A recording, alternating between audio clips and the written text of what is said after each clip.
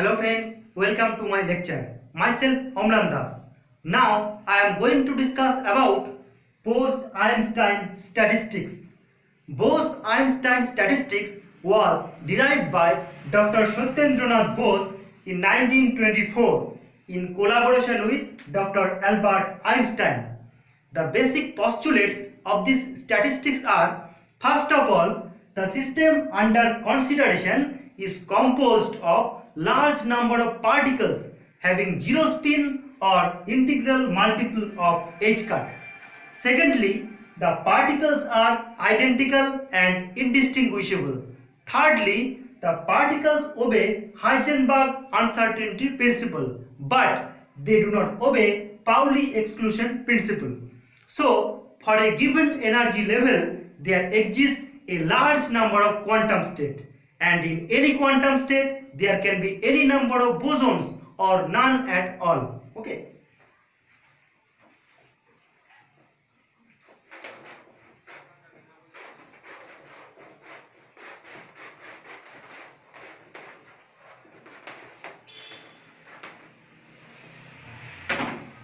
Now suppose n be the total number of particles composing the system. Okay. And suppose epsilon 1, epsilon 2, epsilon I are the allowed values of energies of the particle. Okay. Suppose G1, G2, Gi are the number of quantum states corresponding to the energy level epsilon 1, epsilon 2, epsilon I respectively. Okay. Suppose N1, N2, Ni are the number of particles corresponding to the energy level epsilon 1, epsilon 2, epsilon I respectively. Okay. So we have Ni particles and Gi state. Okay. Now the question is how we can arrange this Ni number of particles into Gi state. Okay. To solve this, let us draw some dots. Okay. And we also draw some boxes. Okay. Suppose dot represents particle and boxes represent quantum state. Okay. We have to put these particles inside the box. Okay. Now, particles and the boxes can be arranged in arbitrary manner. But here, in our case, the only restriction is we have to start with the first box and end with the box number Gi on the right. No particle can be outside the box. All particles should be anywhere inside the box. Okay. Now, first box can be chosen in Gi number of different ways, and the remaining Gi minus 1 number of boxes and Ni number of particles, that is total Gi minus 1 plus Ni or Gi plus Ni minus 1 number of entities can be chosen in Gi plus Ni minus 1 factorial number of different ways. However, the permutation of Gi boxes or Ni particles do not give any new arrangement. So, the total number of ways in which Ni number of particles can be arranged in Gi boxes are Wi equals to Gi into Gi plus Ni minus 1 factorial by Gi factorial into Ni factorial. Okay. Gi, this is Gi into Gi plus Ni minus 1 factorial by Gi into Gi minus 1 factorial into Ni factorial. This can be written as Gi plus Ni minus 1 factorial into Gi minus 1 factorial into Ni factorial. Okay. So this is the total number of ways in which Ni number of particles can be arranged in Gi boxes. Okay. So the thermodynamic probability of the said macro state is W equals to W1 into W2 Wi. This can be written as pi over I Gi plus Ni minus 1 factorial by Gi minus 1 factorial into Ni factorial. Okay. Suppose this is equation 1. Okay. Now here Gi and Ni both are very large number. So we neglect 1 from here and we also neglect 1 from here. And so equation 1 can be written as W equals to pi over I gi plus ni factorial by factorial gi into factorial ni. Okay. Suppose this is equation 2. Okay. Now we are interested to condition here which maximize W, and that will represent the most probable distribution, and that will give the most equilibrium state. Okay. So the condition for most probable distribution is W or ln W is maximum, that is delta ln W equals to 0. Okay. Suppose this is equation 3. So this is the condition for most probable distribution. Okay. Now we first calculate ln W. Okay. So ln W equals to ln pi over I gi plus ni factorial by gi factorial into ni factorial. Okay. So this can be written as summation over I ln gi plus ni factorial by gi factorial into ni factorial. Okay.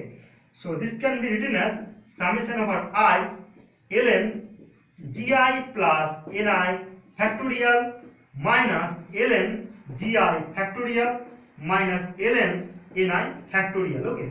Suppose this is equation 4. Okay. Now here we use Stirling approximation. Okay. Now here we use Stirling approximation, which simply says ln x factorial equals to x ln x minus x. Okay. So using Stirling approximation, equation 4 can be written as ln W equals to summation over I gi plus ni ln gi plus ni minus gi plus ni minus gi ln gi minus gi minus ni ln ni minus ni. Okay. So this can be written as summation over I gi plus ni ln gi plus ni minus gi minus ni minus gi ln gi plus gi minus ni ln ni plus ni. Okay. Here ni and gi will be cancelled, and at last we get summation over I gi plus ni ln gi plus ni minus gi ln gi minus ni ln ni. Okay. Suppose this is equation 5. Okay. So this is ln W. So delta ln W is, so delta ln W equals to summation over I gi plus ni ln into 1 by gi plus ni into delta gi plus ni. Okay. Plus ln gi plus ni into delta gi plus ni minus delta gi ln gi minus ni into 1 by ni delta ni minus ln ni into delta ni. Okay. So this can be written as summation over I delta gi plus ni plus ln gi plus ni delta gi plus ni minus delta gi ln gi minus delta ni minus ln ni delta ni. Okay.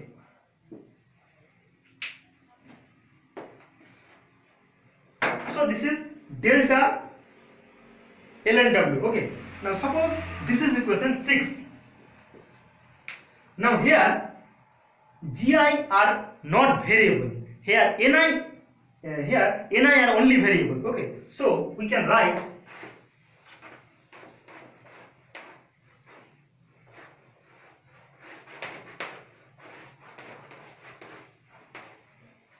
since here Gi are only variable and Gi are not variable, here Ni are only variable, so we can write delta Gi equals to 0, delta Gi ln Gi equals to 0, and delta Gi plus Ni simply delta Ni. Okay, so using this, equation 6 can be written as delta ln W equals to summation over I delta Ni plus ln Gi plus Ni delta Ni minus 0 minus delta Ni minus ln Ni into delta Ni. Okay, so delta Ni will be cancelled and at last we get summation over I ln Gi plus Ni delta Ni minus ln Ni delta Ni. Okay, so this can be written as summation over I ln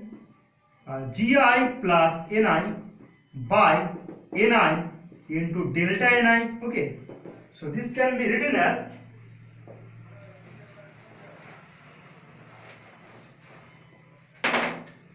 summation over I ln 1 plus Gi by Ni into delta Ni. Okay, so this is delta ln W. Suppose this is equation 7. Okay, now for most probable distribution delta ln W equal to 0, so this term will be 0. Okay, so for most probable distribution summation over I ln 1 plus Gi by Ni delta Ni equals to 0. Okay, suppose this is equation 8. Now since total number of particles of the system is constant, so we may write summation over I delta Ni equals to 0. Suppose this is equation 9. And since total energy of the system is constant, so we may write summation over I epsilon I delta Ni equals to 0. Okay, suppose equation, this is equation 10. Okay,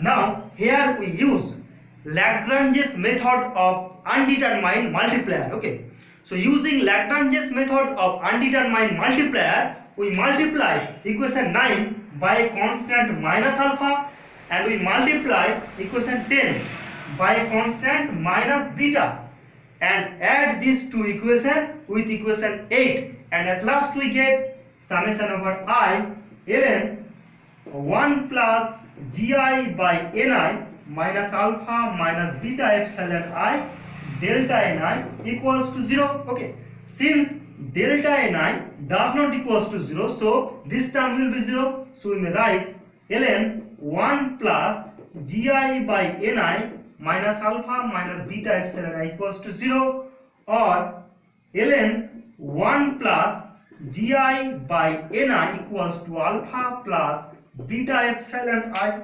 Okay,